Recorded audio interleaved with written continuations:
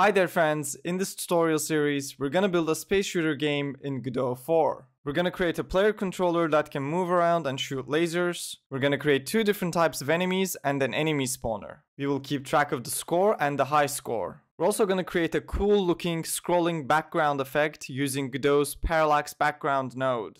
There's more that we're gonna cover, so let's get right into it. Okay, create a new project and let's start building this game.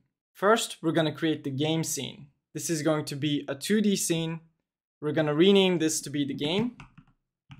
And let's save this. And I want my scenes inside a folder called scenes. So I'm going to create a new folder here and save my scene in there. Next up, let's set this scene to be the main scene. To do that, we can just simply run the game and pick the select current option here. This will make the game scene the main scene. And as you can see, we have a blank window here. I want this game to be like a mobile game, so I want the window size to be like this. So let's go into the project settings and fix that. We need to go into the window tab here under display. And we're gonna set the viewport width to be 540 and the height to be 960. I also want the stretch mode to be canvas items. Okay, now if we run the game, we have this mobile-like aspect ratio, which I want. Great. Next up, we're going to create a script here, and I'm going to create some testing functionality to make our lives easier. Okay, so let's first create the script. I want my scripts inside another folder, and this will be the scripts folder. Let's create one here, and let's create the script. And in here, first, I'm going to go into the project settings again, to the input map here, and create a couple of input actions. The first one is going to be quit, and the second one is going to be reset. I will assign the escape key to quit and the R key to reset. We're going to use this inside of the game script. Inside of the process function, we're going to do a check for the quit, and if the quit action is pressed, we simply want to quit the game. So we're going to say get tree quit. Else, if the reset action is pressed, we want to reload the current scene. So this is just so that we can test the game a little bit faster. When I press escape, the game will quit, just like here. So I'm going to press escape, the game quits. And when I press R, the game will basically reload the current scene, which we can't test yet because our scene is empty.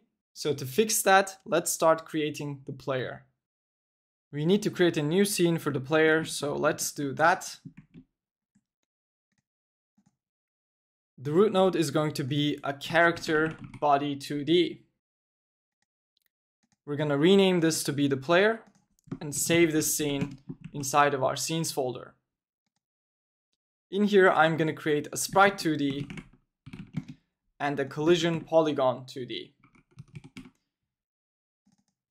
For the sprite, we're going to use a texture. So let's go ahead and import our assets. I have some assets here that I prepared. These are from Kenny. There's a link in the description if you want to use the same ones. Let's drag these into the game here. And as you can see, I have audio, fonts, and textures. I'm going to take a look inside of the textures.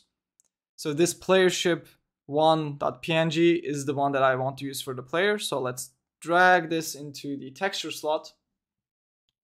And this looks okay. Let's instance the player inside of the game scene to get an understanding of the size of the player. I'm going to put it at the bottom here and run the game. It looks good, but it's a little too large in my opinion. So let's go back to the player scene and let's set the scale of the sprite to be 0.7 maybe. Let's run the game again. I think this looks nicer. We can change this in the future if we don't like it, but for now, I'm just going to go with this. And now let's create the collision polygon. I'm going to click on it, pick the create points tool here, and start creating the shape. We don't need to be perfect. I just want to roughly get the shape of the player here. I usually use a collision shape instead of a polygon, but for this I'm feeling like creating a little bit fancier, you know, a collision shape that is a little bit fancier. So this will do. And we also want to create a script here. But before we do that, let's click on the character body, and I'm gonna set the motion mode to be floating instead of grounded. So grounded is for platformer-like controls, and floating is for top-down stuff, which is what we have. Now we can create the script. This needs to be inside of the scripts folder. And in here, we're gonna make the player move. So to do that, first, let's create some input actions. We're gonna have 4 different actions: move right, move left, move up, and move down. We're also gonna have a shoot action in the future. So thinking ahead, let's also create this one. Right is going to be the D key, left is going to be the A key, up is going to be W, and down is going to be S. Feel free to use different keys. These are just the keys that I like. Shoot is going to be space for me. Okay, now we can use these input actions. And to make the player move, we're going to use the physics process function. Because the player is a character body, and character body is a physics object in Godot, and when you want to make physics objects move, you need to use physics process instead of just regular process. In here, first we want to get the direction that we want to move in. So we're going to create a direction variable here, and this is going to be a vector2. So let's set this to be a vector2. And for the x and the y, we're going to use a function called input.getAxis. This takes in 2 input actions as strings. The first one is going to be the negative one, in our case, move left. The second one is going to be the positive one, which is move right in this case. We're going to do this again for the y component of the vector2. And this time we're going to use move up and down instead of move left and right. And move up is going to be the negative one because, as you know, in Godot, up is negative in the y-axis. And this line here will basically give us the direction based on which key is being pressed. Okay, I'm now going to explain this in further detail, but first let's print it to see what this looks like. I'm going to run the game. By default, we're getting 0, 0. If I press W, we're going to get 0, -1. If I press S, we get 0, 1. And if I press A, we get -1, 0. If I press D, we get 1, 0. And I can also press them at the same time as well. Okay, so what is going on here? Input.getAxis returns -1 if the first argument is pressed, the -1, in this case move left, and it returns +1 if the second one is pressed. So we're taking advantage of that, and we're creating this vector2 here called direction. Now we can use this direction to set the velocity of the character body. So we're going to say velocity equals direction. And then we also need to do a call to move and slide to make the character body actually move. If you don't call this, this wouldn't work. But of course, direction by itself isn't enough to make the player move at a considerable speed. So we're going to create another variable here called speed. And that's going to be up here. I'm going to set this to be 300. And let's also make this an export variable. So now we're getting the direction and we're multiplying it by speed to set the velocity. And then we're calling move and slide, which will use the velocity and make the player move. Okay, let's give this a shot. Now, as you can see, when I press up, the player goes up and down, left, right. Okay, great. So we don't have to print the direction anymore. This is working. And finally, I want to get a reference to the player from the game script. And to do that, I'm gonna go into the player node here, go to the node tab next to the inspector, groups, and in here, I'm gonna add the player to a group called player.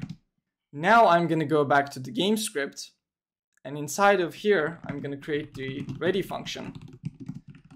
I'm also going to create a variable up here called player, and let's set this to be null. And at the start of the game, inside of the ready function here, I'm going to say player equals get_tree, get first node in group, and this will take in a group name, and I'm going to say player here. So this call will basically look at all the nodes in the game and find the ones that have the group player and return the first one. In our case, we're only going to have a single player at any given time, so this will always return the player to us. I usually don't do it this way. I usually just go in the game scene here inside of the script. I usually just create a variable up here like onReadyVar player and just set the player to be like this. But this is also an alternative way to get the player. So this is just a different way of doing the same thing basically. And we could also say assert player isn't null. And this assert will basically create an error if the player is not found basically. And as a final thing, we can go back inside of the game scene here. We can create a marker node here. And I'm gonna rename this to be the spawn position, player spawn position. And I'm gonna put this at the center here. So let's say the X position is 270 and Y is 850. And then we can use this inside of the game script to set the player's position. So even if we had the player somewhere in like stupid in the scene like here, we can automatically set it to be at the spawn position at the start here by first creating a reference to the spawn position.